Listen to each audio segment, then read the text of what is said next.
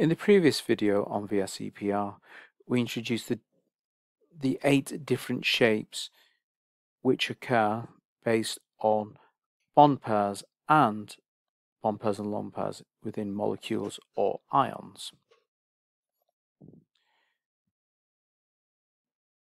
So here's just a quick recap of all these different shapes, the names. So we have a linear shape, a trigonal planar shape, tetrahedral shape, trigonal bipyramidal, and an octahedral shape. And as you can see, then as you increase the number of bond pairs, then the bond angle decreases. When you have lone pairs present, then we have different bond angles and we have a different set of shape names. So with 3 bond pairs and 1 lone pair, you have a pyramidal shape. And if you have 2 bond pairs, 2 lone pairs, a V shape, 4 bond pairs, 2 lone pairs, square plane shape. What we want to do in this video is to help you decipher or deduce the name or the type of the shape present based upon a chemical formula. And so we're just going to have a look now using this flowchart. So the first thing to do is to decide which group is the central atom in. Now, for A level, the vast majority of simple molecules you will encounter will have the central atom as the first atom in the formula, or it'll be the only atom. It'll be the only atom where there's one, and there will be multiple of another atom. That's generally the rule of thumb to play. Okay, so calculating the shape of a simple molecule. So the first thing to do is to say, right, which group is the central atom in? So if we're looking at the example of CF4, then we say carbon, oops, choose my pen, and carbon is in group 4. How many atoms are bonded to the central atom? Well, the bottom central atom, I'll say that's C, we've got 4 fluorines. So we've got 4 atoms bonded to the fluorine. So the number of atoms bonded to the fluorine, that equates to our number of bond pairs. So if you add both of these two numbers together, number of atoms bonded and the central group, then you get 4 add 4 equals 8 electrons. If we now divide this by 2, this will give us the number of electron pairs, remembering that this is valence shell electron pair repulsion theory. Okay, so we've got 4 electron pairs. Then, to deduce the number of lone pairs, you need to subtract the number of bond pairs from the number of from the total number of electron pairs. So we've got 4 electron pairs in total. We have 4 bond pairs or 4 atoms bonded.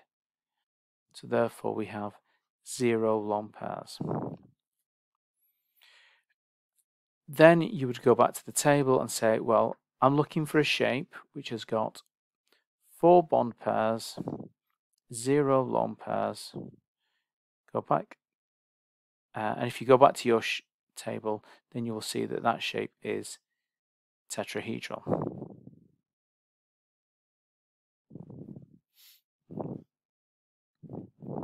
So that's the rules you apply if you've got a simple molecule.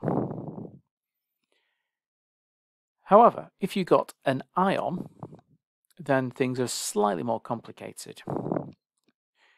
But we'll start off as we did previously. Which group is the central atom in? Well, it's aluminium, so it's in group 3. How many atoms are bonded to the central atom? Well, we've got 4 atoms bonded there. Okay. So that must mean we have 4 bond pairs of electrons. Now, if we add these two, if we add the central atom number together and the total number of atoms bonded together, we get 3 plus 4, we get 7 electrons. Now that should ring alarm bells because we're always dealing with electron pairs. Now at this point, when dealing with ions, you have to add an electron for each negative charge present or subtract an electron for each positive charge present. So in this case, we've got a 1 negative charge or a 1 minus charge, so therefore we need to add 1 electron.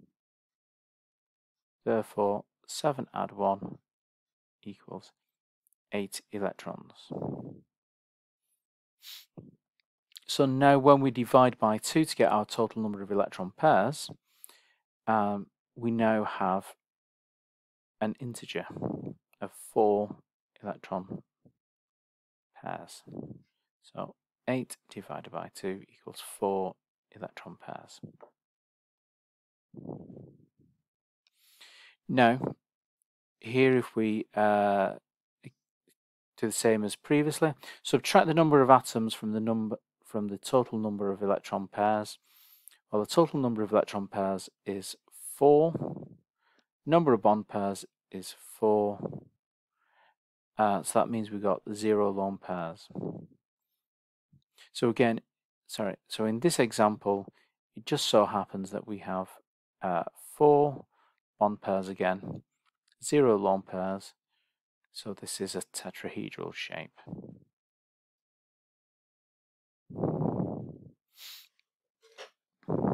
Okay. And again, this slide is just kind of a summary of that. So feel free to pause this and read it at your leisure. When explaining a bond angle or a shape of a molecule in an exam question, you must always have these 3 parts. So it's one thing by being able to say, oh, this is a tetrahedral shape, or this is a pyramidal shape, or this is square planar, etc. But more marks tend to be awarded for the explanation. And so your explanation should involve these 3 parts, which is the first bit is state the number of bonding pairs and the number of lone pairs around the central atom. So it could be, in the previous example, there are 4 bonding pairs, no lone pairs. Or there are only 4 bond pairs around the aluminium atom. Then, if you've got bonding pairs only, you would state all bonding pairs repel equally. However, if you're in a situation where you do have some lone pairs, then you would say instead, all electron pairs repel, but lone pairs repel more strongly than bonding pairs. And that usually gets you a second mark. And then finally, as in the electron pairs, get as far apart as possible to minimize the repulsion. So always have those 3 elements into your answer.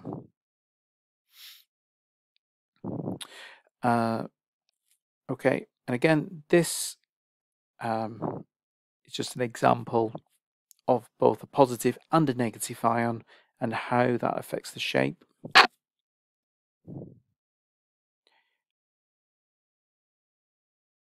And then just a couple of notable aspects.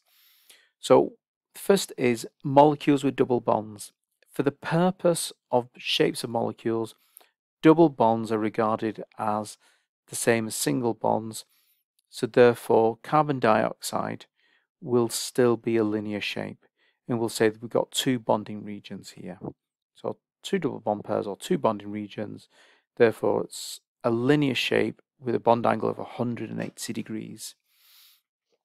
And we can see here with these examples of sulfate that if you've got four bond pairs and then you've got a tetrahedral, so you've got four bond pairs, no lone pairs, and a tetrahedral angle, a tetrahedral shape, sorry, and a bond angle of 109.5 degrees. For sulfur dioxide, now, this is a strange one in that you've got to base this on sulfur trioxide.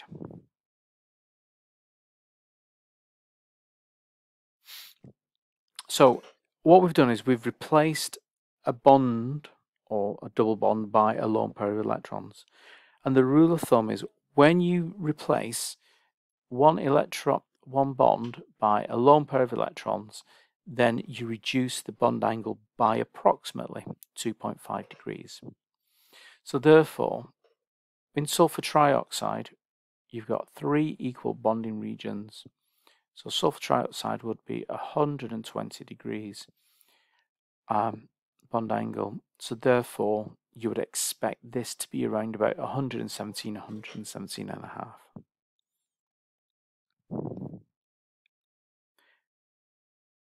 Okay. And here's your revision check. Can you do all these? Thank you for watching.